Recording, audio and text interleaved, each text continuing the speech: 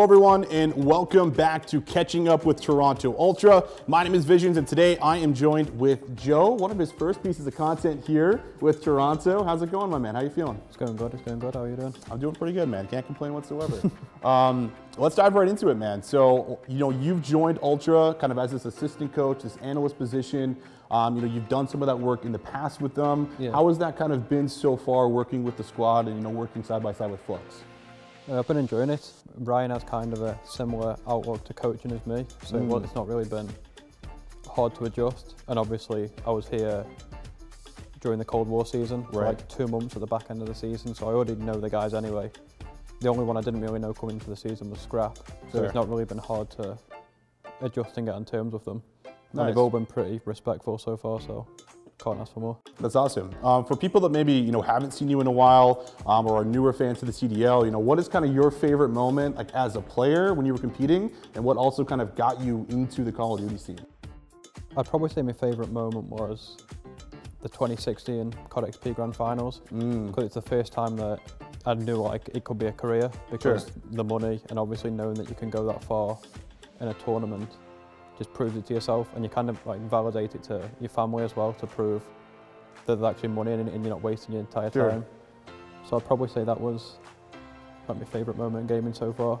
Talking about the family, now that you are kind of in a more structured position, like you're coaching, you're with a really big organization, like are they much more on board with your path and like understanding of what you're doing, or is it still like a battle to explain what I do, what it is, it's stable, like is there still that back and forth you have with them?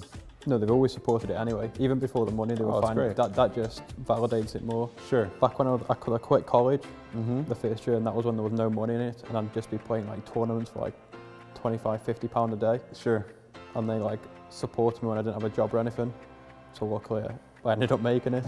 So I don't know what I'd have done if I didn't end up making it, honestly.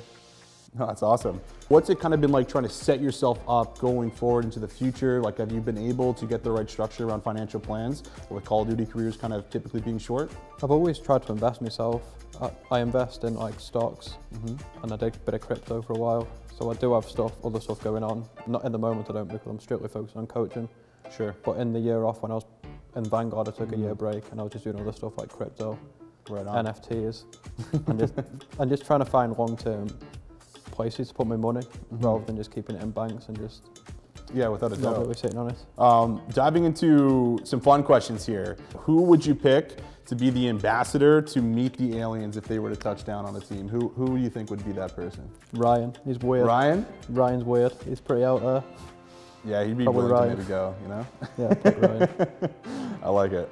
Either way, that is going to do it. Again, this was Catching Up with Toronto Ultra, presented by TD. I've been Visions. That's been Joe. Thanks so much for watching. And make sure you guys like and subscribe. We'll catch you guys on the next one.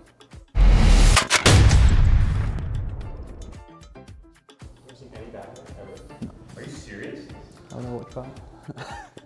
Have you seen any superhero movie ever? Only Spider-Man. Oh, wow. Okay. Like, I've not watched the Avengers or any of that stuff. Fair. That's crazy. Joe watches films. Yeah, he watches cinematography masterpiece.